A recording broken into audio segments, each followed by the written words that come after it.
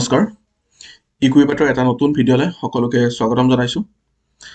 ইতিমধ্যে আমাৰ যেটো কাৰেণ্ট এফেয়াৰ্স আছিল তাৰে আমি 19টা পাৰ্ট ডিসকাস কৰিছো আৰু 19 নম্বৰ পাৰ্টটোত আমি ডিসকাস কৰিছিলো সেপ্টেম্বৰ মাহৰ প্ৰায় 20 তাৰিখ মাহলৈ যিখিনি ইম্পৰ্টেন্ট কাৰেণ্ট এফেয়াৰ্স আছিল সেইখিনি ডিসকাশন কৰিছো গতিকে আজি আমি ডিসকাশন কৰিম পাৰ্ট 20 যত থাকিব সেপ্টেম্বৰ 20 ৰ পিছৰ যি 10টা দিন আছে লাষ্ট 10 ডেজ লগতে অক্টোবৰ মাহৰ সাৰ এটা কথা মই ইয়াতে ক্লিয়াৰ কৰি দিও চাওক এটা দিনত বিভিন্ন ধৰণৰ ঘটনাবোৰ সংঘটিত হয় কিন্তু সকলোবোৰ আমাৰ এক্সাম ৰিলেটেড ইম্পৰ্টেন্ট নহয় গতিকে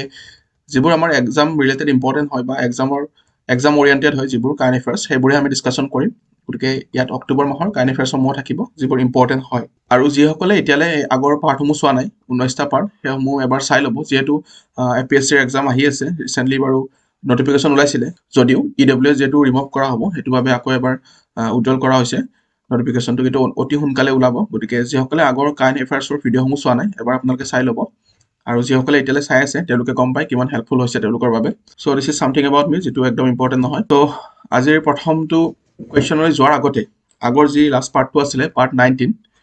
তাৰে এটা কোৱেশ্চন দিছো সকলোৱে এনসাৰটো দিবলৈ ট্ৰাই কৰক হয়তো আপোনালোকে কমেন্টতো দিব পাৰে আদাৰৱাইজ আপোনালোকে মনতে ভাবি ল'ব পাৰে এনসাৰটো কি হয় সো কোৱেশ্চনটো আছে India's first ever night sky sanctuary is said to come up in which state or union territory আৰু আপোনালোকে অসমীয়াত সকলোবোৰ কোৱেশ্চন দিয়াটো পসিবল নহয় কিন্তু যিমান খিনি পাইছো অসমীয়াত মই কৈ দিছো আৰু যেহেতু আপোনালোকে সিভিল সাৰ্ভিসৰ প্ৰিপাৰেচন কৰি আছে গতিকে আশা কৰিছো এইখিনি ইংলিশ আপোনালোকে বুজি পাব গতিকে এনসাৰটো কি হ'ব ভালদৰে আমি ডিসকাশন কৰিছিলো আগৰ পাৰ্টটোত আশা কৰিছো আপোনালোকে এনসাৰবোৰ দিব পাৰিছে আৰু যিসকলে দিব পৰা নাই তেওঁলোকে আৰু প্ৰেক্টিস কৰিব লাগিব নহলে এনেকৈ ফুলা টাইপৰ হৈ থাকিব সময় বেছি দিন নাই আৰু বহুত বেছি হিউজ ভ্যাকেন্সি আহি আছে লাষ্ট চান্স বুলি ধৰক এটো জীৱনৰ সো আজিৰ প্ৰথমটো question after da recent monetary policy committee meeting of RBI October 2020 what is the 2020-23 growth projection for India মানে এটো ফাইনান্সিয়াল ইয়াৰৰ কথা কৈছে 2022-2023 চনৰ ফাইনান্সিয়াল ইয়াৰ যেটো আছে হেতু হিচাপত recently RBI G monetary policy committee meeting হৈছিল ঠিক আছে মিটিংত এটা প্ৰজেকচন কৈছিল যে গ্ৰোথটো কেনেকুৱা হ'ব ইণ্ডিয়াৰ কেনেকুৱা পাৰ্সেন্টত গ্ৰোথটো হ'ব ইণ্ডিয়াৰ এই বিষয়ে কৈছিল প্ৰজেকচন এটা কৰিছিল আচ্ছা আৰু এটা কথা কৈ দিও এনেকুৱা কোৱেশ্চন ইমান এটা নাহে আপোনালোকৰ এক্সামত আহা চান্সেস যথেষ্ট কম থাকে কিহৰ কাৰণে কম থাকে কাৰণ এইবোৰ যেটো প্ৰজেকচন কৈছে পাৰ্সেন্টেজৰ গ্ৰোথ পাৰ্সেন্টেজ হেতু চেঞ্জ হৈ থাকে কিহৰ বাবে মনিটাৰী পলিসিৰ যে কমিটিৰ যে মিটিং সো বছৰত মিনিমাম 4 টাইমছ হ'ব লাগে ঠিক আছে গতিকে 4 টাইমছ তেওঁলোকৰ প্ৰজেকচনটো বেলেগ হ'ব পাৰে ঠিক আছে 4 টাইমছে তেওঁলোকৰ প্ৰজেকচন বেলেগ হৈ থাকে গতিকে চেঞ্জেস হৈ থাকে প্ৰজেকচনৰ যি পাৰ্সেন্টেজটো আছে এটো চেঞ্জেস হৈ থাকে কিন্তু এটো কোৱেশ্চন এড কৰাৰ মূল কাৰণটো আছিল যে মনিটাৰী পলিসি কি হয় সেই বিষয়ে আপোনালোকে অলপ বেসিক জ্ঞান অলপ থাকিব লাগিব কোৱেশ্চন আহে ইয়াৰ পৰা হেতু বাবে মই কোৱেশ্চনটো এড কৰিছো সো মনিটাৰী পলিসি কেইজন মেম্বাৰ থাকে আটাইতকৈ ইম্পৰ্টেন্ট কোৱেশ্চন সো মত ৰাখিব 6 জন মেম্বাৰ থাকে 6 জন মেম্বাৰ থাকে এটা 6 জনীয়া কমিটি হয় আৰু ইয়াৰ 3 জন RBI ৰ পৰা হয় 3 জন RBI ৰ পৰা থাকে আৰু বাকি 3 জন কৰ পৰা থাকে গভৰ্ণমেন্ট অফ ইণ্ডিয়া কি কৰে নমিনেট কৰে বাট মত ৰাখিব গভৰ্ণমেন্ট অফ ইণ্ডিয়া যি নমিনেট কৰিব 3 জন তেওঁলোক কিন্তু কোন ধৰণৰ গভৰ্ণমেন্ট অফিচিয়াল হ'ব নোৱাৰে এই কথাটো মত ৰাখিব ঠিক আছে গতিকে টোটাল 6 জন মেম্বাৰ থাকে আৰু এটা ইম্পৰ্টেন্ট কোৱেশ্চন ইয়াৰ মাজৰ পৰা আহিব পাৰে যে এই যিখন মনিটাৰী পলিসিৰ কমিটিৰ কথা কলো মই তেওঁলোকৰ যেতিয়া মিটিং হয় তাৰ সভাপতিত্ব কোনে কৰে কাৰণ যিকোনো এখন মিটিং হলে এজন সভাপতি থাকে কমিটি এখনৰ সভাপতি থাকে ঠিক আছে যে কি কৰে সভাপতিত্ব কৰে গোটেই মিটিংখনৰ তেনেকে যি মনিটাৰী পলিসি কমিটি আছে তাৰে চেয়াৰম্যানজন কোন হয় এটো আহিব পাৰে সো তাৰে চেয়াৰম্যানজন কোন হয় সদায় গভৰ্ণৰজন হয় কোন গভৰ্ণৰ হয় অসমৰ গভৰ্ণৰ নেকি সো RBI ৰ যিজন গভৰ্ণৰ আছে তেওঁ সদায় কি হয় এই মনিটাৰী পলিসিৰ চেয়াৰম্যানজন হয় এটো কথা মনত ৰাখিব আচ্ছা মনিটাৰী পলিসিৰ প্ৰধান কামটো কি হয় এটো আহিব পাৰে সো প্ৰধান কামটো হৈছে কি ফিক্সিং দা বেঞ্চমাৰ্ক পলিসি ইন্টাৰেষ্ট ৰেট আপোনালোকে ৰেপো ৰেটৰ কথা শুনিছে ৰেপো ৰেট ঠিক আছে এই ৰেপো ৰেটটো ফিক্স কৰা ইনফ্লেশন কেনেকৈ কন্ট্ৰোল কৰিব লাগে এইবোৰ কোনে ডিসাইড কৰে এই ৰেপো ৰেটটোৱে ডিসাইড কৰে ঠিক আছে গতিকে ৰেপো ৰেটটো ফিক্স কৰা যাক কি বুলি কোৱা হয় বেঞ্চমাৰ্ক পলিসি ইন্টাৰেষ্ট ৰেট বুলিও কোৱা হয় গতিকে এই বিষয়ে কোনে ডিসিশন লয় এই মনিটাৰী পলিসি কমিটিয়ে ডিসিশন লয় ঠিক আছে হয়তো নিউজত শুনা পাই থাকে আপোনালোকে 25 পইণ্ট কমাইছে ঠিক আছে এনেকৈ শুনি থাকে ন সো এটো কোনে ডিসাইড কৰে মনিটাৰী পলিসি কমিটিয়ে ডিসাইড কৰে আচ্ছা ইয়াৰ এনসাৰটো কি হ'ব প্ৰজেকচনটো কিমান আছিল option B next question Pegasus icoria which was recently discovered in the Kaveri river belongs to which species Pegasus icoria recently discover কৰা হৈছে এই স্পেচিছটো কি হয় সুধিছে ৰিসেন্টলি কত কাবেৰী নদীত পোৱা গৈছিল স্পেসিফিক্যালি এটা ডেমৰ কথা আমি পঢ়িব লাগিব ইম্পৰ্টেন্ট হয় এনেকুৱা যদি কিবা ঘটনা ঘটে কিবা নদীৰ কথাই হওক ঠিক আছে কেনেকুৱা কিবা যদি নদী ইম্পৰ্টেণ্ট নিউজত থাকে তেতিয়াহ'লে তাৰে ওপৰত থকা ইম্পৰ্টেণ্ট ডেমসমূহ আপোনালোকে ষ্টাডি কৰি ল'ব তাৰে ওপৰত থকা যি ইম্পৰ্টেণ্ট ডেমসমূহ আছে চ' তাৰে ওপৰত কুৱেশ্যন আহে এই ডেমটো পাৰ্টিকুলাৰ ডেমটো ক'ত আছে বুলি আচ্ছা ইয়াৰ এনচাৰটো কি হ'ব ইয়াৰ এনচাৰটো হ'ব কেটফিছ এটা কথা মনত ৰাখিব কেনেকৈ আপোনালোকে কাৰেণ্ট এফেয়াৰ্ছৰ লগত ডিল কৰিব কিবোৰ ইম্পৰ্টেণ্ট হয় কাৰেণ্ট এফেয়াৰ্ছ কোনবোৰ কাৰেণ্ট এফেয়াৰ্ছ ইম্পৰ্টেণ্ট হয় বা এক্সামত অহা চান্স থাকে ঠিক আছে ধৰক এনেকুৱা কিবা এটা স্পেচিছ যিটো বহুত বছৰ ধৰি নাইকিয়া হৈ আছিলে আৰু ছাডেনলি কোনোবা এটা পাৰ্টিকুলাৰ প্লেচত এগেইন ডিস্কভাৰ হৈছে বা এক্সটিং বুলি ভবা হৈছিলে কিন্তু পাৰ্টিকুলাৰ প্লেচ এটাৰ পৰা এক্সটিং বুলি ভবা হৈছিলে যে নোহোৱা হৈছে এখন অভয়াৰণ্যৰ পৰা বা এনেকুৱা পাৰ্টিকুলাৰ প্লেচৰ পৰা বাট ছাডেনলি আকৌ যদি ডিস্কভাৰ হয় তেতিয়াহ'লে সেই গোটেই বস্তুটো কি হয় ইম্পৰ্টেণ্ট হৈ যায় স্পেচিছটো ইম্পৰ্টেণ্ট হয় ক'ত ডিস্কভাৰ হৈছে সেইটোৱে ইম্পৰ্টেণ্ট হয় চ' এই য'ত ডিস্কভাৰ হৈছে এটা ডেমৰ কথাও নিউজত আছিলে সেইটো হৈছে কি metro dam METTUR metro dam আৰু সেইটো ক'ত আছে তামিলনাডু সেইটো আছে তামিলনাডু নেক্সট কুৱেশ্যনটো আছে বহুত ইম্পৰ্টেণ্ট কুৱেশ্যন হয় নেক্সট কুৱেশ্যনটো আছে বহুত ইম্পৰ্টেণ্ট কুৱেশ্যন হয় বহুত বেছি ইয়াৰ ওপৰত কুৱেশ্যন থাকে প্ৰতি বছৰে which city has been named the first in the স্বচ্ছ সাৰ্ভেক্ষণ এৱাৰ্ড 2022 এনচাৰটো কমন হয় বহুত বছৰ ধৰি এনচাৰটো কমন হৈ আহিছে যেতিয়া চিটি বুলি কোৱা যায় তেতিয়াহ'লে এটাই এনচাৰ হয় চ' এনচাৰটো কি হ'ব অপশ্যন বি ইনডোৰ স্বচ্ছ সাৰ্ভেক্ষণ এৱাৰ্ড 2022 চ' ফাৰ্ষ্ট চিটিখন কি হয় একৰ্ডিং টু এৱাৰ্ডৰ মতে কি হয় ইনডোৰ আচ্ছা এই এৱাৰ্ডটো যি স্বচ্ছ সাৰ্ভেক্ষণ এৱাৰ্ড সেইটো কেতিয়াৰ পৰা আৰম্ভ হৈছিলে সেইটো আৰম্ভ হৈছিলে 2016 পৰা আৰু এই যি স্বচ্ছ সাৰ্ভেক্ষণ এৱাৰ্ড আছিলে সেইটো একচুৱেলি কি কৰা হৈছিলে 2016ত world largest urban sanitation and cleanliness survey এটা আছিলে ঠিক আছে যিটো স্বচ্ছ সাৰ্ভেক্ষণ আছিলে সেইটো কি বুলি কোৱা হয় world largest urban sanitation and cleanliness survey বুলি কোৱা হয় আৰু যি এই ছাৰ্ভেটো আছিলে ইয়াৰ মূল উদ্দেশ্য আছিলে যিবোৰ চিটিসমূহ আছে বা যিবোৰ টাউনছ আছে ইণ্ডিয়াৰ তেওঁলোকৰ মাজত সেই চিটি আৰু টাউনছৰ মাজত এটা কি কৰা হেল্থি কম্পিটিশ্যন এটা কৰা যে চবৰে এটা ইণ্টেনশ্যন থাকিব লাগিব প্ৰত্যেকখন চিটিৰে যে আন এখন চিটিতকৈ আমি কি কৰিব লাগিব ভাল কৰিব লাগিব ক্লিন হ'ব লাগিব একচুৱেলি ক্লিনলিনেছৰ লগত জড়িত হয় গোটেই কথাটো চেনিটেশ্যন এণ্ড ক্লিনলিনেছৰ লগত জড়িত হৈ থাকে গতিকে লাষ্ট বহুত বছৰৰ পৰা 6 ইয়াৰৰ পৰা কি হয় ইনডোৰে কি হয় ফাৰ্ষ্ট প্লেচটো পাই আহিছে ইনডোৰে লাষ্ট 6 ইয়াৰৰ পৰা কি কৰিছে ফাৰ্ষ্ট প্লেচটো পাই আহিছে আৰু এই যি স্বচ্ছ সাৰ্ভেক্ষণ মিছন আছিলে বা স্বচ্ছ সাৰ্ভেক্ষণ এৱাৰ্ড হয় এইটো যে আমি পঢ়িছিলোঁ নহয় আগতে বহুত বাৰ এক্সামত আহিছে স্বচ্ছ ভাৰত মিছন SBM এই স্বচ্ছ ভাৰত মিছনৰে এটা অংশ হয় আৰু এইটো কিহৰ আণ্ডাৰত হয় সেইটো কুৱেশ্যন আহিব পাৰে মহুৱা কোনটো মিনিষ্ট্ৰীৰ আণ্ডাৰত মহুৱা বুলি কোৱা হয় মহুৱা মানে হৈছে কি ministry of housing and urban affairs চ' মনত ৰাখিব কোনটোৰ আণ্ডাৰত হয় ministry of housing and urban এফেয়াৰ্ছৰ আণ্ডাৰত আৰু ইনডোৰ আৰু এটা ইম্পৰ্টেণ্ট নিউজ ইনডোৰ আৰু এটা নিউজ একচুৱেলি কাৰেণ্ট এফেয়াৰ্ছত বহুত বেছি আছিলে সেইটো হৈছে ইনডোৰখন হৈছে first 7 star garbage free city মনত ৰাখিব ইণ্ডিয়াৰ প্ৰথমখন 7 ষ্টাৰ গাৰ্বেজ ফ্ৰী চিটি কোনখন হয় তেতিয়াহ'লে এইটোৰ এনচাৰ হ'ব কি হয় ইনডোৰ আচ্ছা ফাৰ্ষ্ট ৰেংকটো আমি ক'লোঁ ইনডোৰ তেতিয়াহ'লে ছেকেণ্ড আৰু থাৰ্ড সেইটো আপোনালোকে মনত ৰাখি থ'ব পাৰে এইটো চাওক মই ইতিমধ্যে ক'লোৱে 6 টাইম একেলগে ফাৰ্ষ্ট পজিশ্যন পাইছে আৰু ছেকেণ্ডত আছে কোন চুৰাট এণ্ড তাৰপিছত আছে কি থাৰ্ডত নাভি মুম্বাই চুৰাট ক'ত আছে গুজৰাটত আছে ঠিক আছে আৰু যদি ষ্টেটৰ কেটেগৰীত যাওঁ তেতিয়াহ'লে ষ্টেট ৱাইজ এইটো আমি চিটি টাউন হিচাপত গ'লোঁ চিটি বা টাউন হিচাপত গ'লোঁ যদি আমি ষ্টেটৰ কেটেগৰীত যাওঁ তেতিয়াহ'লে কি হয় ফাৰ্ষ্টত কোন থাকে মধ্যপ্ৰদেশ আৰু এই মধ্যপ্ৰদেশতে কি আছে ইনডোৰটো আছে মনত ৰাখিব আৰু ছেকেণ্ডত আছে কোন ছত্তীশগড় আৰু থাৰ্ডত আছে কি মহাৰাষ্ট্ৰ আচ্ছা ইয়াতে আৰু এটা কণ্ডিশ্যন আছে অভাৰঅল ৰেংক কৈছোঁ এইটো অভাৰঅল ৰেংক আৰু কুৱেশ্যনটো এনেকুৱা আহিব পাৰে যে more than 1 লাখ আৰু less than 1 লাখ ঠিক আছে যদি সোধে less than 1 লাখ পপুলেশ্যন হিচাপত কোনখন চিটি ফাৰ্ষ্টত আছে এনেকৈ কুৱেশ্যন আহিব পাৰে less than 1 লাখ হিচাপত চ' less than 1 লাখ হিচাপত হ'লে এনচাৰটো হ'ব পাঁচগানে আৰু সেইটো হৈছে পাঁচগানে আছে ফাৰ্ষ্টত আৰু এই পাঁচগানে ক'ত আছে মহাৰাষ্ট্ৰত আছে পাঁচগানে আছে মহাৰাষ্ট্ৰত আৰু ছেকেণ্ডত আছে কি পাটান less than 1 লাখ হিচাপত কৈছোঁ মই এইটো পাটান ক'ত আছে ছত্তীশগড় পাটান আছে ছত্তীশগড়ত ঠিক আছে আৰু থাৰ্ডত কি আছে কাৰাৰ সেইটো ক'ত আছে মহাৰাষ্ট্ৰত আছে চ' মনত ৰাখিব less than 1 লাখৰ ফাৰ্ষ্ট পজিশ্যনত কোন আছে পাঁচগান আৰু ছেকেণ্ডত আছে পাটান আৰু থাৰ্ডত আছে কাৰাৰ আৰু more than 1 লাখ বা অভাৰঅল বুলি আহে যদি more than 1 লাখ পপুলেশ্যন বা অভাৰঅল বুলি আহে যদি ফাৰ্ষ্ট কোন আছে তেতিয়াহ'লে এনচাৰ উইল বি ইনডোৰ তেনেকৈ মই ৰিচেণ্টলি ক'লোঁ ষ্টেট ৱাইজ কথা ষ্টেটৰো সেনেকৈ ভাগ কৰিব পাৰে যে more than 100 urban local bodies থকা ষ্টেট হিচাপত আটাইতকৈ ফাৰ্ষ্টত কোন আছে more than 100 urban local bodies urban local bodies বুজি পাইছে নহয় মিউনিচিপালিটি আছিলে যে মিউনিচিপালিটি আছিলে কৰ্পোৰেচন আছিলে ঠিক আছে সো এনেকে 100তকৈ বেছি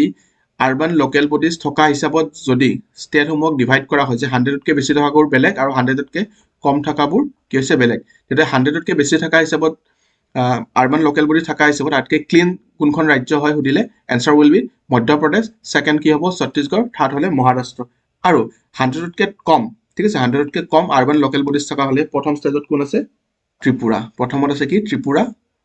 আৰু তাৰ পিছত আছে ঝাৰখণ্ড আচ্ছা এতিয়া হয়তো বহুতৰ ডাউট আছে যে অসমৰ নামটো ক'ত গ'ল অসমৰ আমাৰ গুৱাহাটীখন কিয় নাই আমাৰ বেলেগ চিটিবোৰ কিয় নাই যেনেকে স্বাস্থ সাৰ্ভেক্ষণ এটো হল আৰবান তেনেকে কি হয় স্বাস্থ সাৰ্ভেক্ষণ এটা কি থাকে গ্ৰামীণ বুলিও থাকে ঠিক আছে স্বাস্থ সাৰ্ভেক্ষণ গ্ৰামীণ ঠিক আছে সেই গ্ৰামীণ হিচাপৰ সবা ৰুৰেল এৰিয়াৰ কাৰণে হয় এটো ঠিক আছে ৰুৰেল এৰিয়া সাৰ্ভে কৰা হয় আৰু সেই হিচাপত স্বাস্থ সাৰ্ভেক্ষণ গ্ৰামীণৰ 2022 মতে আটাইতকৈ ক্লিনলিয়েষ্ট ষ্টেট কোনখন সুধিলে এনসাৰ হ'ব তেলেংগানা এনসাৰটো হ'ব তেলেংগানা আটাইতকৈ ক্লিনলিয়েষ্ট হলে তেলেংগানা ফাৰ্ষ্টত থাকিব সেকেন্ডত থাকিব কি হাৰিয়ানা আৰু তাৰ পিছত থাকিব কি তামিলনাডু ঠিক আছে এটো কিহৰ ক্ষেত্ৰত কৈ আছো মই এটো স্বাস্থ সাৰ্ভেক্ষণ গ্ৰামীণৰ ক্ষেত্ৰত ঠিক আছে আপোনালোকে বস্তুটো ভুল নকৰিব ডিফাৰেন্সিয়েট কৰি ল'ব আৰু অসমৰ কথাটো হয়তো বহুতে ভাবিছে অসমৰ নামটো ক'ত গ'ল অসমৰ নামো আছে অবভিয়াছলি অসমীয়া জিলিকিছে ইয়াতে বাৰু অসমীয়া জিলিকিবলৈ সক্ষম হৈছে সো অসমৰ নামটো কি আছে যি স্বাস্থ সাৰ্ভেক্ষণ গ্ৰামীণ তাৰে সাৰ্ভেৰ মতে অসম হৈছে শেষৰ ফালৰ পৰা ক্লিনলিয়েষ্টৰ শেষৰ ফালৰ পৰা আছে অসমৰ নাম Assam Bihar and Jammu worst performer হয় অসম বিহাৰ আৰু জম্মু স্বাস্থ সাৰ্ভেক্ষণ গ্ৰামীণৰ worst performer হৈছে সো হেতু কথা মনত ৰাখিব কোৱেশ্চন নাহে যেটো worst performer হৈছে কোৱেশ্চন আহা চান্স কম থাকে সো ভাললে আহে বাৰু next question what is the name of the first indigenously developed light combat helicopter ভাৰতে নিজাকৈ মানে বনোৱা indigenously develop কৰা light combat helicopter খনৰ নাম কি হয় সুধিছে বহুত বেছি নিউজত আছিল আৰু বহুত বেছি ইম্পৰ্টেন্ট হয় আপকামিং এক্সাম সমূহৰ বাবে হেতু APSC CCE হওক বা যি APDCL বা যি আগন্তুক আৰু গ্ৰেড 3 পোষ্ট ওলাই আছে এগ্ৰিকালচাৰ আদি কৰি বিভিন্ন ধৰণৰ পোষ্ট ওলাব সো সকলো সমূহ পোষ্টৰ বাবে এটো ইম্পৰ্টেন্ট হয় সো এনসাৰটো কি হ'ব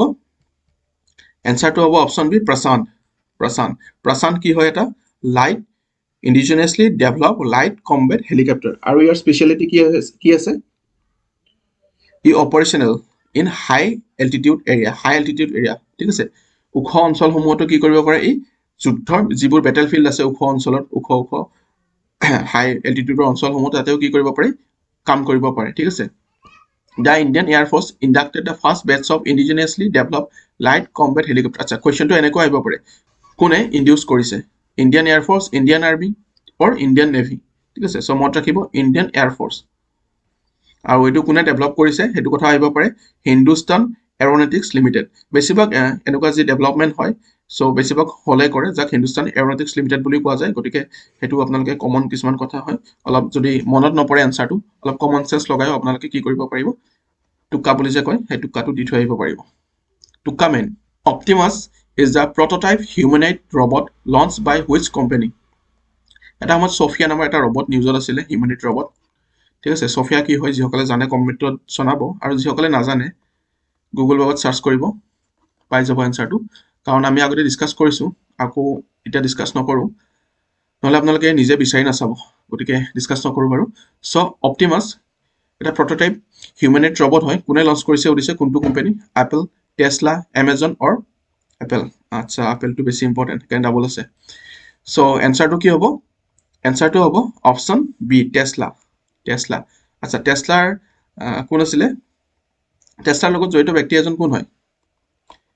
ফাউন্ডাৰ ইলন মাস্ক আচ্ছা ইলন মাস্ক নিউজত কিয় আছিল ৰিসেন্টলি তেওঁ কি কৰিছে টুইটাৰটো কি কৰিছে ক্ৰয় কৰিছে ঠিক আছে সো মনত ৰাখিব টুইটাৰটো কোনে ক্ৰয় কৰিছে ইলন মাস্কে ক্ৰয় কৰিছে আৰু তেখেতৰ এটা কোম্পানী হয় কি টেসলা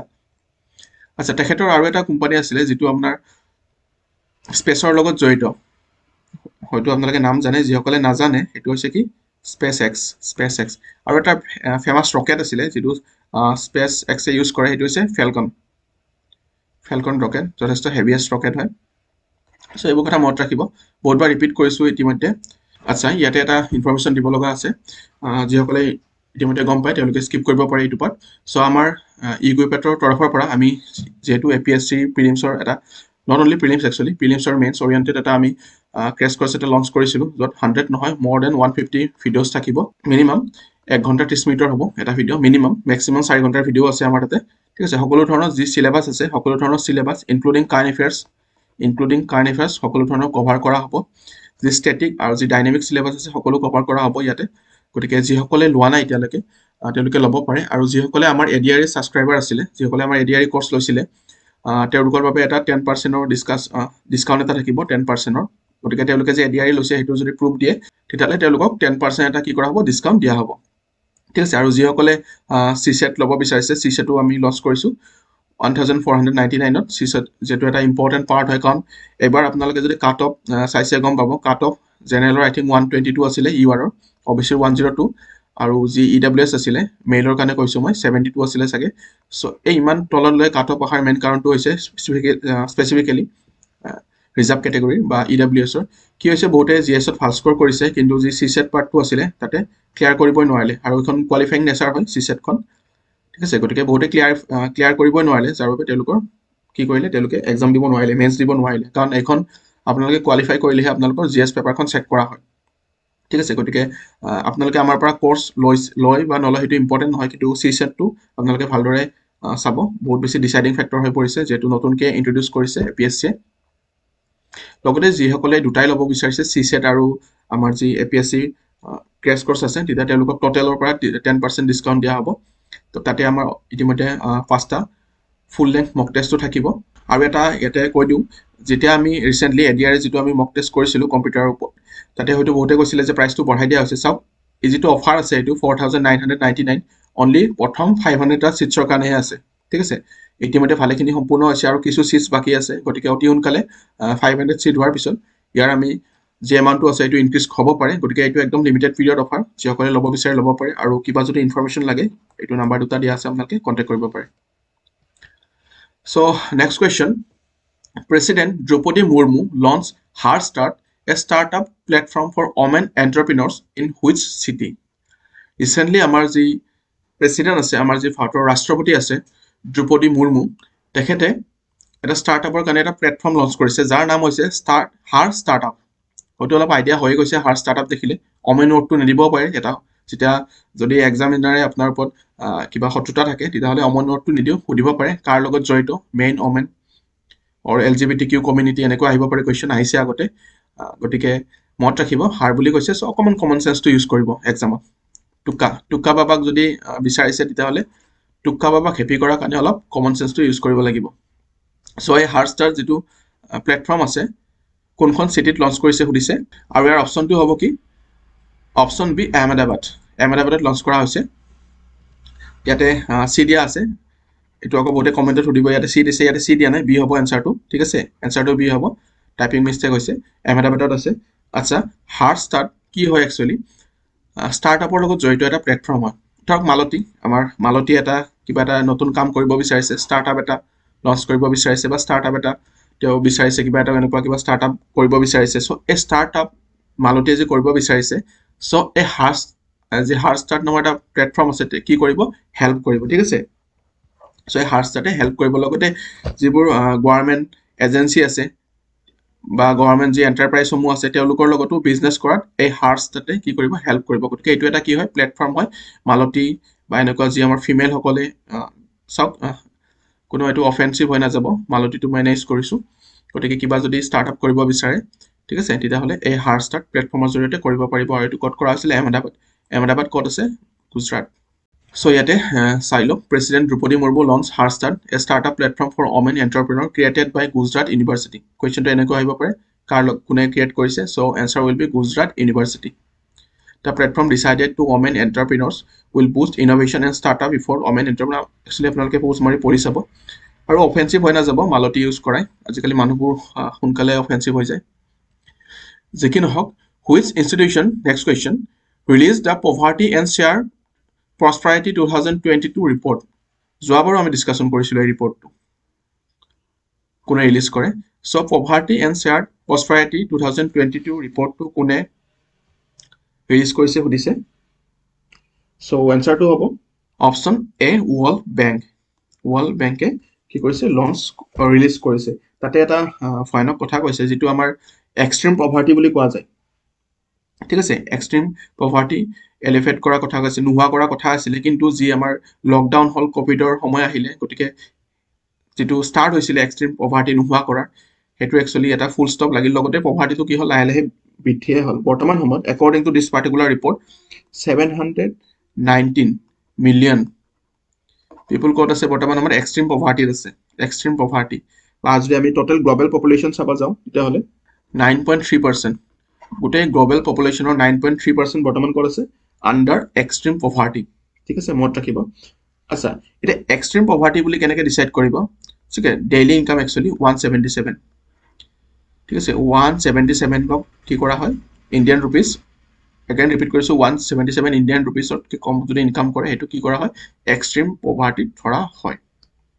আচ্ছা, ইয়াৰে এডিশ্যনেল কেইটামান ইনফৰমেশ্যন বহুতবাৰ ৰিপিট কৰিছোঁ, এগেইন আহি থাকে বাবে আকৌ এবাৰ কৰিছোঁ, আপোনালোকে কষ্টটো কম কৰক, আমি কৰি দিছোঁ অলপ। চ' ৱৰ্ল্ড বেংকৰ হেড অফিচ ক'ত আছে? Washington DC। ৱাশ্বিংটন DC, ঠিক আছে, মনত ৰাখিব। আৰু ৱৰ্ল্ড ইকনমিক ফৰাম বহুতকেইটা ৰিপৰ্ট ইম্পৰ্টেণ্ট ৰিপৰ্ট ৰিলিজ কৰে। আৰু যিসকলে এই ভিডিঅ'টো চোৱা নাই, এটা পাৰ্টিকুলাৰ ভিডিঅ' আছে আমাৰ য'ত বিভিন্ন ধৰণৰ যি অৰ্গেনাইজেশ্যনসমূহ আছে তেওঁলোকৰ যি ইম্পৰ্টেণ্ট ৰিপৰ্টসমূহ আছে এই বিষয়ে আমি ডিছকাশ্যন কৰিছোঁ। আৰু এইটো চিয়'ৰলি ৰাখক যে APSCত এটা কুৱেশ্যন আপোনালোকে পাবই যে পাৰ্টিকুলাৰ ৰিপৰ্টটো কোনে ৰিলিজ কৰে বা এই অৰ্গেনাইজেশ্যনটোৱে বা এই সংগঠনটোৱে কোনটো ৰিপৰ্ট ৰিলিজ কৰে, এনেকুৱা অপশ্যন থাকিব। গতিকে এনেকুৱা এটা কুৱেশ্যন আপোনালোকে চিয়'ৰলি থাকক APSCত আহিব, এক্সপিৰিয়েঞ্চৰ ফালৰ পৰা কৈছোঁ। চ' IMFৰ হেড অফিচ ক'ত আছে? ছুইজাৰলেণ্ড। IMFৰ হেড অফিচ আছে ক'ত? ছুইজাৰলেণ্ডৰ ক'ত? কলগ্নি। ইণ্টাৰনেশ্যনেল মনিটাৰী ফাণ্ডৰ হেড অফিচ ক'ত আছে? Washington DC। Same Washington DC। আৰু ৱাশ্বিংটন DC ক'ত আছে? পাকিস্তানত নেকি? ৱাশ্বিংটন DC ক'ত আছে মই নাজানো, আপোনালোকে জানে কমেণ্টত ক'ব ৱাশ্বিংটন DC ক'ত আছে। চ' ৱাশ্বিংটন DCত কি আছে? ইণ্টাৰনেশ্যনেল মনিটাৰী ফাণ্ডৰ হেড অফিচ আছে। আৰু এই ইণ্টাৰনেশ্যনেল মনিটাৰী ফাণ্ড যাক আমি IMF বুলিও কওঁ, এই IMFৰ লগত জড়িত এটা ইম্পৰ্টেণ্ট ইনফৰমেশ্যন, ফেকচুৱেল ইনফৰমেশ্যন আপোনালোকে জানিব লাগিব। এটা ডেজিগনেশ্যন, সেইটো হৈছে ফাৰ্ষ্ট ডেপুটি মেনেজিং ডাইৰেক্টৰ। বৰ্তমান সময়ত first deputy managing director of IMF কোন হয়? চ' answer will be Gita Gopinath. Gita Gopinath Economist হয় এগৰাকী। আচ্ছা, ইউনিচেফ নেক্সটটো হৈছে ইউনিচেফ। আৰু এই ইউনিচেফৰ হেড অফিচটো ক'ত আছে? নিউয়ৰ্ক। নিউয়ৰ্ক ক'ত আছে? USA নিউয়ৰ্ক চহৰত আছে ইউনিচেফৰ হেড অফিচ। আৰু এই ইউনিচেফৰ ফুল মিনিংটো কি হয়? চ' ইউনিচেফৰ ফুল মিনিংটো কি হৈছে? United nations international children's emergency fund. গতিকে সেইটো কথা মনত ৰাখিব, ফুল মিনিংটো জানিব লাগে। Next question, মডেৰা which was declared as India's first 24/7 solar powered village is located in which state or union territory? এইটো এটা প্লেচৰ নাম হয়। ঠিক আছে, এই প্লেচটো ক'ত আছে সুধিছে, য'ত কি কৰা হৈছে ৰিচেণ্টলি, কি হৈছে ইণ্ডিয়াৰ প্ৰথমখন এনেকুৱা এখন ভিলেজ বা গাঁও য'ত 24/7 কি কৰিব চলাৰ পাৱাৰৰ জৰিয়তে বিদ্যুৎ যোগান ধৰা হ'ব। চলাৰৰ জৰিয়তে কি হয় বিদ্যুৎ যোগান ধৰা হ'ব। ঠিক আছে, আমাৰ যি নৰ্মেল ইলেক্ট্ৰিচিটি আছে এইটো নহয়, চলাৰৰ জৰিয়তে তেওঁলোকৰ যিখিনি তেওঁলোকক বিদ্যুৎ প্ৰয়োজন সেই পাৰ্টিকুলাৰ গাঁওখনত গোটেইখিনি চলাৰৰ জৰিয়তে তেওঁলোকে তৈয়াৰ কৰি লৈছে। 24/7 যিমানখিনি বিদ্যুৎ তেওঁলোকে প্ৰয়োজন হয় সেই গোটেইখিনি এই চলাৰ পাৱাৰৰ জৰিয়তে প্ৰস্তুত কৰিছে। সুধিছে ক'ত আছে সুধিছে, বা কোনখন ৰাজ্য বা কোনখন কেন্দ্ৰীয় শাসিত অঞ্চলত আছে সুধিছে। চ' এনচাৰটো কি হ'ব? Answer will be Gujarat. গুজৰাটত আছে। আৰু এই মধেৰা যিটো অঞ্চল আছে বা যিটো গাঁও কিহৰ কাৰণে ফেমাছ? এটা ফেমাছ কাৰণ আছিলে, সেইটো আছিল ছান টেম্পল। ছান টেম্পল আছে। বহুত বেছি আপোনালোকে যদি আৰ্ট এণ্ড কালচাৰ পঢ়িছে APSCৰ কাৰণে তেতিয়াহ'লে গম পাব ছান টেম্পলৰ কাৰণে ফেমাছ। ঠিক আছে, ছান টেম্পলৰ কাৰণে এইটো অঞ্চলো ফেমাছ হয়। গতিকে আৰু কোনটো নদীৰ পাৰত আছে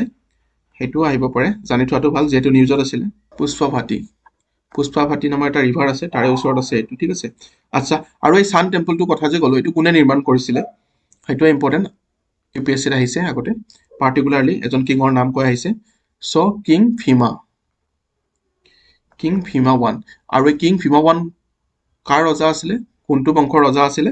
চালুক্য। শুনিছে চালুক্য ডাইনেষ্টি। চ' চালুক্য ডাইনেষ্টিৰ ৰজা আছিলে। 1026 to 27 ভিতৰত এইটো নিৰ্মাণ কৰাইছিলে কিং ভীমা 1। চালুক্য ডাইনেষ্টিৰ এজন ৰজা আছিলে। আৰু যেটো 24/7 সোলাৰ পাৱাৰ ভিলেজ হল ইয়াৰ জৰিয়তে কি হ'ব একচুয়ালি বেসিক্যালি তেওঁলোকৰ ইলেক্ট্ৰিসিটি বিলৰ কথা নাহিব নো ইলেক্ট্ৰিসিটি বিল কাৰণ তেওঁলোকে নৰ্মাল যেটো আমি ইলেক্ট্ৰিসিটি বিল দিও যেটো আমি কাৰেন্ট লৈ আছো হেতু ইউজ নকৰে কাৰণ সোলাৰ পাৱাৰেৰে সূৰ্যৰ পোহৰেৰে যি বিদ্যুৎ উৎপন্ন কৰিব হেতুৰে তেওঁলোকে ইউজ কৰিব গতিকে তাতে বিলৰ কথা নাহে এটো এটা হেল্প হ'ব জাস্ট এডিশনাল ইনফৰমেশন লগতে কি কৰিব তেওঁলোকে যে এডিশনাল সাৰপ্লাস যে বিদ্যুৎ উৎপন্ন কৰিব হেতু সেল কৰিব পাৰিব তেওঁলোকে সূৰ্যৰ জৰিয়তে সোলাৰ পাৱাৰ ইউজ কৰি যেটো সাৰপ্লাস তেওঁলোকক যিখিনি প্ৰয়োজন তাতকে যে বেছি উৎপন্ন কৰিব এখিনি কি কৰিব পাৰিব তেওঁলোকে সেল কৰিব পাৰিব গতিকে উইন উইন সিচুৱেচন সকলো ফালৰ পৰা তেওঁলোকৰ বাবে আৰু যেটো এনভায়ৰনমেন্ট ফ্ৰেন্ডলি হয়ে বাৰু আৰু এটা ইনফৰমেশন আপোনাক ইয়াতে জানি থক ইণ্ডিয়াৰ এটা এম আছিল ঠিক আছে ৰিনিউৱেবল এনাৰ্জি যি আমি এনাৰ্জি উৎপন্ন কৰো এটা বিভিন্ন ধৰণৰ সোৰ্সেস নিউক্লিয়াৰে হওক বা আমি কয়লাৰ জৰিয়তে হওক ঠিক আছে থাৰ্মেল পাৱাৰ প্ল্যানৰ জৰিয়তে হওক বা যি আমি হাইড্ৰো ইলেক্ট্ৰিসিটি প্ৰস্তুত কৰো ঠিক আছে সো এটা এম আছিল ইণ্ডিয়া যে 2030 চনৰ ভিতৰত যিমান আমি বিদ্যুৎ উৎপন্ন কৰো এটো again ৰিপিট কৰিছো থাৰ্মেল পাৱাৰৰ জৰিয়তে হওক বা নিউক্লিয়াৰৰ জৰিয়তে হওক নিউক্লিয়াৰ পাৱাৰ প্ল্যান্ট যিবোৰ আছে তেওঁলোকৰ হেমৰ জৰিয়তে যিমান বিদ্যুৎ উৎপন্ন কৰো ঠিক আছে তাৰে 500 গিগাৱাট কি কৰা হ'ব ৰিনিউৱেবল এনাৰ্জিৰ পৰা উৎপন্ন কৰা হ'ব ঠিক আছে যিমান বিদ্যুৎ প্ৰয়োজন হয় 2030 ইণ্ডিয়া তাৰে 500 গিগাৱাট মিনিমাম ৰিনিউৱেবল এনাৰ্জিৰ পৰা উৎপন্ন কৰা হ'ব এটো এটা এম আছিল সো এই বিষয়ে মত ৰাখিব next question টেলিমানাছ initiative which was launched recently is associated with which field কিবা এক্সটাৰ্নাল সাউন্ড আহিলে এভয়েড কৰিব অলপ সো টেলিমানাছ এটা ইনিশিয়েটিভ আছিল particular এটা ministry এই বিষয়ে কম বাৰু সো কিহৰ লগত জড়িত হৈ আছে সুধিছে সো আনসাৰ উইল বি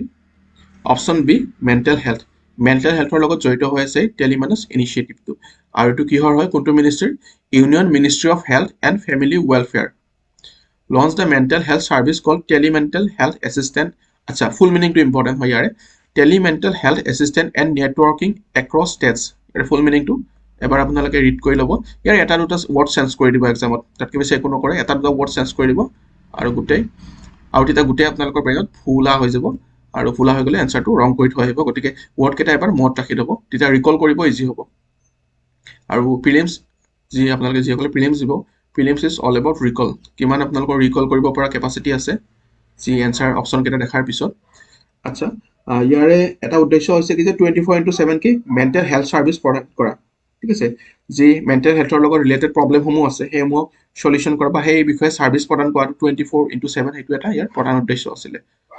বৰ বেছি বিশেষ নাই ইয়াৰ ফুল মিনিংটো চাব আৰু কিহৰ লগত জড়িত হৈ থাকে চাব নেক্সট আসলাভাট্টি ওয়াইল্ডলাইফ সেঞ্চুৰী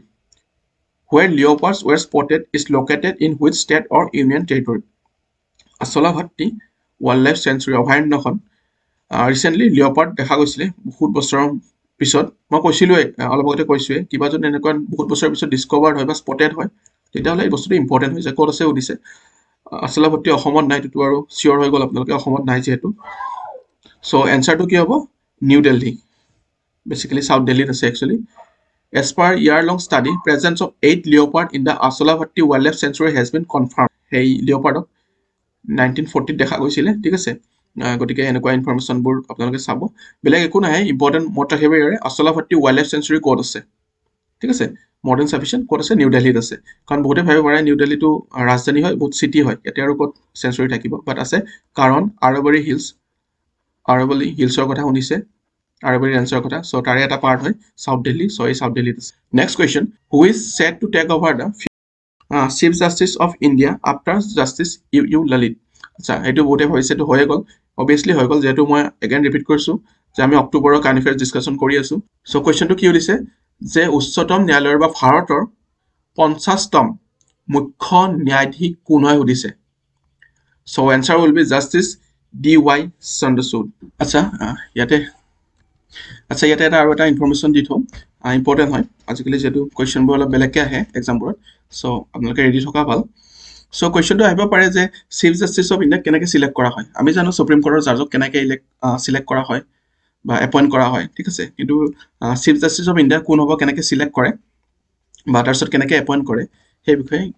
কেনেকৈ কৰা হয় একচুয়ালি যেটো একচুয়ালি এই বিষয়ে লিখা কোড আছে সুপ্ৰিম কোৰ্টৰ বিষয়ে আৰ্টিকেল 124 অফ ইণ্ডিয়ান কনস্টিটিউশন ঠিক আছে আৰু particularly chief justice of India কেনেকৈ এপইন্ট কৰা হ'ব বা কেনেকৈ চিলেক্ট কৰা হ'ব এই বিষয়ে কোনো পাৰ্টিকুলাৰলি লিখা থকা নাই সো যেটো আমাৰ আৰ্টিকেল 124 আছে তাৰে সাব ক্লজ 1ত লিখি থোৱা আছে যে there shall B A supreme court of India consisting of A chief justice of India কিন্তু কেতিয়াও মেনশন কৰা নাই যে চিফ জাস্টিসজন কোন হ'ব ঠিক আছে সো বহুত সময়ত কি হৈছিল হয়তো আপোনালোকে পঢ়িছে ইমাৰ্জেন্সিৰ টাইমত জুনিয়ৰ জাজকো কি কৰা হৈছিল বহুত কেজন জাজক ওভাৰপাস কৰি চিফ জাস্টিস বনাই দিয়া হৈছিল বাট পাৰ্টিকুলাৰ এটা কি আছে ইয়াৰ কনভেনশন আছে বা প্ৰসিডিউৰ আছে যাক মেমোৰেন্ডাম অফ প্ৰসিডিউৰ বুলি কোৱা যায় ইমান ডিপলি যাব নালাগে জাস্ট ইনফৰমেশনটো লৈ থাকো কোৱেশ্চন যিকোনো ধৰণে হলে আহিব পাৰে সো কি কৰা হয় বেসিক্যালি যে আমাৰ ল মিনিষ্টাৰ আছে তেখেতে কি কৰে বৰ্তমান সময়ত যেটো প্ৰেজেন্ট চিফ জাস্টিস হৈ থাকে তেখেতে ৰিটায়াৰ হোৱাৰ কিছুদিন আগতে কি কৰে তেখেতক পৰা এজন নাম বিচৰা হয় যে পাৰ্টিকুলাৰ এজন ব্যক্তিৰ নাম দিয়ক যাক আমি নেক্সট আপোনাৰ পিছত চিফ জাস্টিস বনাব পাৰো আৰু তেখেতে কি কৰে যিজন প্ৰেজেন্ট চিফ জাস্টিসক ল মিনিষ্টাৰজনে হুদে তেখেতে কি কৰে তেখেতৰ পিছত যিজন সিনিয়ৰ জাজ থাকে সুপ্ৰিম কোৰ্টৰ তেখেতৰ নামটো ৰিকমেন্ড কৰি দিয়ে আৰু ৰিকমেন্ড কৰি ক'ত পঠাই দিয়ে ল মিনিষ্ট্ৰীক পঠাই দিয়ে ঠিক আছে আৰু ল মিনিষ্টাৰে কাক পঠাই দিয়ে তেতিয়া প্ৰাইম মিনিষ্টাৰ পিএমও অফিচত পঠাই দিয়ে বা প্ৰাইম মিনিষ্টাৰক পঠাই দিয়ে আৰু প্ৰাইম মিনিষ্টাৰে কি কৰে প্ৰেসিডেন্টক দিয়ে আৰু পিছত প্ৰেসিডেন্টে কি কৰে চিফ জাস্টিস অফ ইণ্ডিয়াক এপইন্ট কৰে সো মত ৰাখিব চিফ জাস্টিস অফ ইণ্ডিয়াক কোনে এপইন্ট কৰে প্ৰেসিডেন্টে এপইন্ট কৰে আৰু প্ৰসিডিউৰটো মই ইতিমধ্যে ক'লোৱে আৰু জাস্টিস ডিৱাই চন্দ্ৰচূড যিসকলে মেইনছত প্ৰিপাৰেচন ইতিমধ্যে আৰম্ভ কৰিছে তেওঁৰ কিছুমান ইম্পৰ্টেন্ট ফাৰ্ডিক আছিলে সেই ফাৰ্ডিকটো আপোনালোকে জানিব বা কিছুমান ইম্পৰ্টেন্ট সেন্টেন্স আছিল যিসকলে এছে লিখে APSC বা UPSC এছে লিখিব তাতে আপোনালোকে হেবোৰ কি কৰিব পাৰিব কোটেট কৰিব পাৰিব এনসাৰত আপোনালোকে লিখিব পাৰিব তেওঁৰ কিছুমান ইম্পৰ্টেন্ট সেন্টেন্স আছিল বহুত বেছি একচুয়ালি ভাল হয় যেটা এনসাৰ এটা লিখে হেবোৰ যদি ইনক্লুড কৰি দিব পাৰে যিখন জিএস পেপাৰ 2 আছে জিএস পেপাৰ 2 টো কিছেবা আপোনালোকে কি কৰিব পাৰে এনসাৰত ইনক্লুডেড কৰিব পাৰে next question skilling of girls in non traditional livelihood has been included in which flagship scheme skilling of girl in non traditional livelihood কোনটো ফ্ল্যাগশিপ স্কিমত অন্তৰ্ভুক্ত কৰা হৈছে সুধিছে আৰু ইয়াৰ ওপৰত আই থিংক আপোনালোকৰ যিসকলে এডিআৰই দিছিলে এডিআৰই চাই কোৱেশ্চন আছিলে সো এনসাৰটো কি হ'ব এনসাৰটো অপচন এটো ফুলকে লিখা আছে ইয়াৰ এনসাৰটো হ'ব প্ৰিন্টিং মিস্টেক ইয়াৰ এনসাৰটো হ'ব অপচন এ বেটি বাঁচাও বেটি পঢ়াও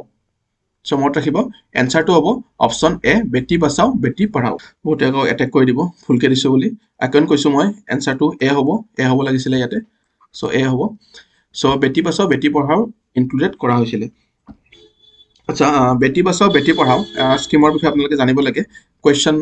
আই থিংক এডিআইতে আহিছিলে ঠিক মত পৰা নাই তিনিটা মিনিষ্ট্ৰি একচুয়ালি জড়িত হৈ আছে এই বেটি বাঁচাও বেটি পঢ়াওৰ লগত আৰু সেই মিনিষ্ট্ৰি কেইটা কি আছিলে প্ৰথমটো হৈছে ওমেন এণ্ড চাইল্ড ডেভেলপমেন্ট তাৰ পিছৰটো আছে কি মিনিষ্ট্ৰি অফ এডুকেশ্যন বেটিক পঢ়োৱা কথা কৈছে গতিকে অটোমেটিক্যালি এডুকেশ্যনৰ কথা আহিয়ে যাব আৰু বসুৱা কথা কৈছে গতিকে ওমেনৰ কথা আহিয়ে যাব আৰু গোটেই স্কিমখনৰ নামে হৈছে বেটি বাঁচাও গতিকে ওমেনৰ নামটো আহিবই অকমান কমন সেন্স ইউজ কৰি হ'ল আৰু আনটো হৈছে কি ministry of health and family welfare এই তিনিটা মিনিষ্ট্ৰি এগেইন কৈছো women and child development ministry of education আৰু শেষৰটো হৈছে health and family welfare ministry আৰু এই বেটি বাঁচাও বেটি পঢ়াও কেতিয়া আৰম্ভ হৈছিল লঞ্চ কৰিছিল 2015 ত আৰু ইয়াৰ মূল উদ্দেশ্য আছিল কি আছিলে এড্ৰেছ কৰা যে আমাৰ চাইল্ড সেক্স ৰেশিও যেটো কমি হৈছে যে ডিফাৰেন্স আছিলে চাইল্ড সেক্স ৰেশিও হেতুক এড্ৰেছ কৰা হেতু ঠিক কৰাটোৱে ইয়াৰ মূল উদ্দেশ্য আছিল ঠিক আছে চাইল্ড সেক্স ৰেশিওটো ঠিক কৰাটোৱে ইয়াৰ মূল উদ্দেশ্য আছিল আচ্ছা আৰু এই যে skilling of girls in non traditional livelihood ইয়াৰ জৰিয়তে কি কৰা হৈছিল যে সকল ছোৱালী সকল আছে তেওঁলোকক এই সায়েন্স ঠিক আছে টেকনলজি ডক্টৰ এনেকুৱা শিক্ষা এনেকুৱা মানে বিষয়বস্তুৰ ওপৰত শিক্ষা প্ৰদান কৰাৰ ওপৰত গুৰুত্ব প্ৰদান কৰা হৈছিল থ্ৰু দিস ফ্ল্যাগশিপ স্কিম আচ্ছা নেক্সট পোষণ অভিযান ৰাষ্ট্ৰীয় মহিলা কোষ বৰ্তমান সময়ত ইম্পৰ্টেন্ট নহয় এক্সাম ওৰিয়েন্টেড একদম নহয়টো এটো বন্ধ কৰি দিয়া কথা চলিছে আৰু নেক্সটটো কি আছে পোষণ অভিযান বা পোষণ অভিযান বুলি কোৱা হয় ইয়াৰ ইতিমধ্যে 2.0 লঞ্চ কৰা হৈছিল যেটো আমি আমাৰ ইতিমধ্যে কাৰেন্ট এফেয়াৰ্স সমূহ ডিসকাশন কৰিছো হেতু বাবে মই কৈ আছো আগৰ সমূহ চাব আপোনালোকে আদাৰৱাইজ প্ৰবলেম হ'ব কাৰণ এটা কথাকে বাৰে বাৰে ৰিপিট কৰাটো সহজ নহয় বাট পোষণ অভিযান কি হয় হেতু কৈ দিছো বাৰু যেটো 1.0 আছিল সো এটো 8 মাৰ্চ 1.0 টো মানে প্ৰথমতে যেটা লঞ্চ কৰা হৈছিল 8 মাৰ্চ 2018 ত লঞ্চ কৰা গৈছিল মত ৰাখিব 8 মাৰ্চ 2018 আৰু ইয়াৰ উদ্দেশ্য কি আছিল প্ৰধান উদ্দেশ্য target two reduce stunning under নিউট্ৰিশন ঠিক আছে ষ্টানিং টু হেক কৰা লগতে যে আন্ডাৰ নিউট্ৰিশন আছে আন্ডাৰ নিউট্ৰিশন কাৰ মাজত ওমেন্স লগতে যি গাৰ্লছ ৰেডলাইনসমূহ আছে তেওঁলোকৰ মাজত কি যি আণ্ডাৰ নিউট্ৰিশ্যন আছে সেইটো ৰোধ কৰাটোৱে কি আছিলে এই পোষণ অভিযানৰ মূল উদ্দেশ্য আছিলে পোষণ অভিযান 1.0 আৰু 2.0 টোৰ বাবে আপোনালোকে আমাৰ আগৰ কাৰেণ্ট এফেয়াৰ্ছসমূহ চাব লাগিব নেক্সটটো আছে কি প্ৰধানমন্ত্ৰী মাতৃ বন্দনা যোজনা যাক PMMVY সো কেতিয়াবা আহিব পাৰে PMMVY ঠিক আছে কিহৰ লগত জড়িত এখন স্কিম হৈ আহিব পাৰে হেনেকৈ কোৱেশ্চন আহিছে যদি আপোনালোকে আগৰ এক্সাম সমূহ চাইছে UPSC যদি কোৱেশ্চন প্যাটাৰ্ন সমূহ চাইছে সো ইয়াৰ মূল উদ্দেশ্য আছিল কি আছিল এটো একচুয়ালি PMMVY হেতু আছিল কি ম্যাটাৰনিটি বেনিফিট প্ৰগ্ৰাম হয় এটা ঠিক আছে প্ৰধানমন্ত্ৰী মাতৃ বন্দনা যোজনা এটা হৈছে কি ম্যাটাৰনিটি বেনিফিট প্ৰগ্ৰাম আৰু ইয়াৰ জৰিয়তে কি কৰা হ'ব ডাইৰেক্ট বেনিফিট ট্ৰান্সফাৰ DBT বুলি যে কও ডাইৰেক্ট বেনিফিট ট্ৰান্সফাৰ মানে যি গৰাকে পাব লাগে সেই বেনিফিট তেওঁৰ বেংক একাউণ্টত ডাইৰেক্টলি কি কৰা হ'ব পঠাই দিয়া হ'ব ঠিক আছে কেছটো পইচাটো তেখেতৰ ডাইৰেক্ট বেংক একাউণ্টত পঠাই দিয়া হ'ব ইয়াতে কোনো মিডলম্যান নাথাকিব সো DBT ৰ জৰিয়তে কৰা হয় ঠিক আছে আৰু এটো লঞ্চ কৰিছিলে কেতিয়া 1 জানুৱাৰী 2017 1 জানুৱাৰী 2017 ত লঞ্চ কৰা হৈছিল আৰু কোনটো মিনিষ্ট্ৰিৰ লগত জড়িত হৈ আছে সো আইডিয়া লগাব পাৰিছে ওমেনৰ কথা যেটো পাতি আছো women and child development ministry আৰু ইয়াৰ জৰিয়তে কি কৰা হ'ব যি প্ৰেগনেন্ট ওমেন সকল আছে বা লেক্টিক মাদাৰ সকল আছে তেওঁলোকক কি কৰা হ'ব 5000 টকাৰ এটা ইনষ্টলমেন্ট দিয়া হ'ব ঠিক আছে সৰি 5000 টকা এটা দিয়া হ'ব আৰু এটো তিনিটা ইনষ্টলমেন্টত এই যি প্ৰেগনেন্ট ওমেন সকল আছে বা যি লেক্টিক মাদাৰ সমূহ আছে তেওঁলোকক 5000 টকা তিনিটা ইনষ্টলমেন্টত প্ৰদান কৰা হ'ব আৰু এই সুবিধা কিন্তু সকলোৱে নাপায় যি সকলে সৰকাৰি চাকৰি কৰে হেতু ষ্টেট গৱৰ্ণমেণ্টৰে হক বা সেন্ট্ৰেল গৱৰ্ণমেণ্টৰে হক বা PSU পাব্লিক সেক্টৰ আন্ডাৰটেকিং যি সমূহ আছে তাৰে আন্ডাৰত কৰা কৰ্মচাৰী সকলে কিন্তু ইয়াৰ সুবিধাটো লব নোৱাৰিব গটিকে গুটেকেটা ইম্পৰ্টেন্ট বেটি বাচাও পোষণ অভিযান আৰু প্ৰধানমন্ত্ৰী মাতৃ বন্দনা যোজনা আৰু এইখিনি আপোনালোকে পঢ়ি চাব পাৰে মই কৈ দিলো next question which union ministry is associated with one nation one grid one frequency and one national load dispatch center so answer to ki hobo factual kotha so answer to hobo option C ministry of power ekhine ebar pori sab pare apnaloke etu eta bahut beshi dangor topic hoy pisole keta ami discussion korim aru ji hokole amar APSC course hoise tate ami discussion korim baru current affairs next question to ase PM Divine scheme which was seen in the news aimed at development of which region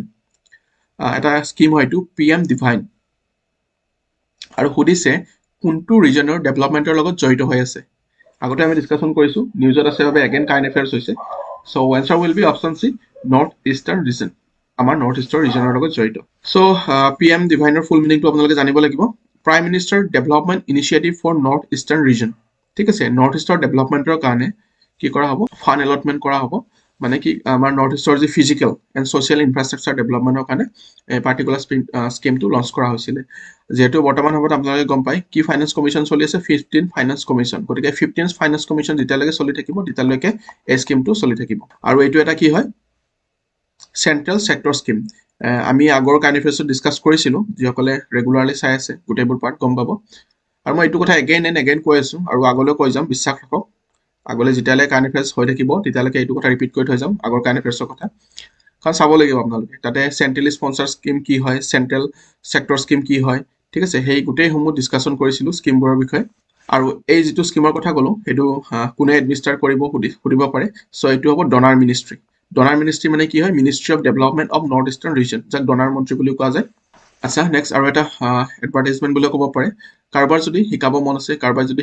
শিকাই ভাল পায় কাৰবাৰ যদি educator হ'ব বিচাৰে কাৰবাৰ যদি ইচ্ছা আছে তেতিয়াহলে কি কৰিব পাৰে আমাৰ লগত যোগাযোগ কৰিব পাৰে বা আমাৰ যি eKuhipathৰ পৰিয়ালৰ লগত আপোনালোকে যোগ হ'ব পাৰে তাৰ বাবে আপোনালোকে কি কৰিব লাগিব আপোনালোকৰ সিভিখন পঠাব লাগিব লগতে আপোনালোকৰ এটা ভিডিও 10 to 15 মিনিটৰ এটা ভিডিও বনাই উইথ আপোনালোকৰ সিভি যেটো ইমেইল আইডি দিয়া আছে হেতুত পঠাব পাৰে লগতে যি WhatsApp নম্বৰ দিয়া আছে দুটা হে দুটাটো পঠাব পাৰে বা কিবা ইনফৰমেশন লগা থাকিলো এই দুটা পঠাব পাৰে next question which institution released the living planet report 2022 2021 তো আমি ডিসকাশন কৰিছিলো এই বিষয়ে সো কোনটো ইনষ্টিটিউচনে লিভিং প্লেনেট ৰিপৰ্ট 2022 ৰিলিজ কৰে সুধিছে অকমান যদি আইডিয়া লগাই এনসাৰটো পাই যাব আপোনালোকে so answer will be option A world wide fund WWF আচ্ছা এইটো হেতু WWF নহয় আকৌ অসমতো ব্ৰকলেছনাৰ বহুত আছে বিক্স বহুত আছে বুলি কৈছিলে সো হেতু নহয় বাৰু এটো So এইটো WWF এর মিনিং টু কি হয় World Wide Fund the report by World Wide Fund for Nature there has been a 69% decline in wildlife population of mammals birds amphibians reptiles and fish across the globe in last 50 years ভয়ানক কথা এইটো last 50 years so 69% কি হৈছে mammals নোহোৱা হৈছে birds নোহোৱা হৈছে amphibians নোহোৱা হৈছে reptiles নোহোৱা হৈছে fish নোহোৱা হৈছে গতিকে আপোনালোকে এবাৰ পোষ্ট মাৰি চাই ল'ব পাৰে এনেকুৱা ইনফৰমেশন বাৰু বেসিক্যালি নাহে যদি মেইনছত আপোনালোকে এনসাৰ লিখে তেতিয়া এবোৰ দিব পাৰে ফ্যাক্টবোৰ so next question India's first sanctuary for endangered slender lories is to be set up in which state or union territory India's প্ৰথমখন sanctuary হ'ব বা অভয়াৰণ্য হ'ব যাক স্পেসিফিক্যালি এই slender lories যি আছে তাৰ বাবে ডেডিকেট কৰা হ'ব endangered status কি হয় slender loriesৰ হেতু কিন্তু ইয়াতে কোৱেশ্চনটোতে আনসাৰ আছে endangered so কোনখন ৰাজ্যত দিছে so answer will be option B Tamil Nadu India's first ever sanctuary for the endangered slender lories will be set up in Tamil Nadu next question what does N stand for in the proposed NGLV launch vehicle system of ISRO which may replace present operational launch system of PSLV PSLV কি হয় বহুত বার আমি discussion কৰিছো PSLV GSLV কেতিয়া PSLV use কৰা হয় কেতিয়া GSLV use কৰা হয় ঠিক আছে গতে কৈছে কি যে PSLV ৰিপ্লেস কৰাৰ চান্সেস আছে গতিকে কি হে ৰিপ্লেস কৰিব NGLV ৰিপ্লেস কৰিব এটো এটা লঞ্চ ভেহিকল হয় বেসিক্যালি PSLV সো যে সংক্ষিপ্ত ৰূপ আছে NGLV ইয়াৰে N2 কি বুজাইছে উদিছে N2 কি বুজাইছে উদিছে new next novel or not কোনটো বুজাইছে উদিছে so answer will be option B next আৰু NGLV ফুল মিনিং টু কি হয় নেক্সট জেনাৰেশন লঞ্চ ভেহিকল আৰু PSLV মানে কি আছিল পোলাৰ স্যাটেলাইট লঞ্চ ভেহিকল গতিকে ইন ফিউচাৰ PSLV ৰিপ্লেস কৰি NGLV PSLV replace কৰাৰ chances আছে next question what is the name of India's first antidote against SARS-CoV-2 virus আচ্ছা SARS-CoV-2 কি ভাইৰাছ হয় কিহৰ লগত জড়িত COVID-19 সো ভাইৰাছৰ নাম কি হয় SARS-CoV-2 আৰু ইয়াৰ লগত জড়িত India's first antidote কি হয় সুধিছে আৰু এনসাৰটো হ'ব option A FinCoV-19 Next question. As per the United Nations Multi-Dimensional Poverty Index, MPI বুলি কোৱা যায়, which country has largest number of poor people worldwide? Any idea? To এটা idea লগাব পাৰে. So according to মানে UN or যি Multi-Dimensional Poverty Index আছে, সেইমতে আটাইতকৈ বেছি population wise ক'ত poor people আছে সুধিছে বা দুখীয়া লোক আছে সুধিছে. So হেতু হয় আমাৰ মৰমৰ India So next question what is the name of the mascot unveiled for 2023 FIFA Women's World Cup 2023 যে FIFA World Cup হ'ব তাৰে mascot টো recently release কৰিছিলে so কি হয় সুধিছে নামটো কি হয় সুধিছে আৰু ইয়াৰ answer টো factual question এইবোৰ ইয়াৰ answer টো হ'ব কি তাজুনি আচ্ছা আৰু এটা question যে 2023 FIFA Women's World Cup sub Women's World Cup দেইটো so Women's World Cup ক'ত হ'ব Australia and New Zealand এটো সব penguin tanjumi এটো এটা কি হয় penguin হয় penguin tajuni has been unveiled as the official mascot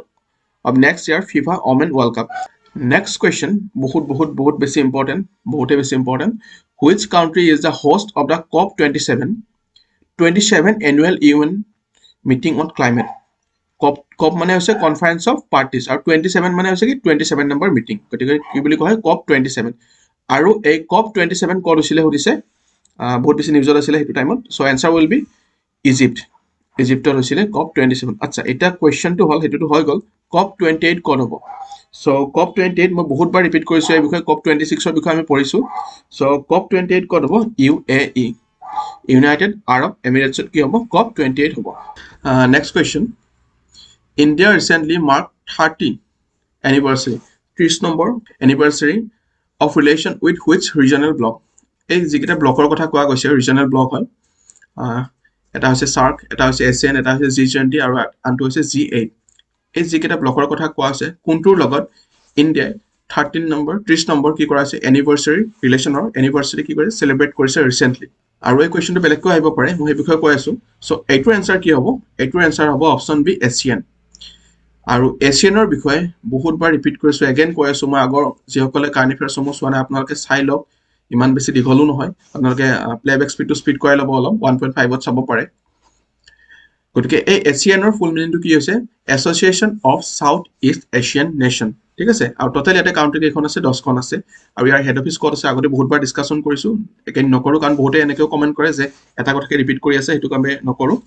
আৰু চাৰ্কৰটো কি হৈছে south Asian association of regional cooperation আৰু G20 হৈছে গ্ৰুপ অফ 20 G8 হৈছে গ্ৰুপ অফ 8 বৰ্তমান সময়ত G8 বুলি নাই বৰ্তমান সময়ত G7 আছে কাৰণ ৰাছিয়াক বহিষ্কাৰ কৰা হৈছে ইয়াৰ পৰা যেতিয়া ক্ৰিমিয়া লৈ লৈছিলে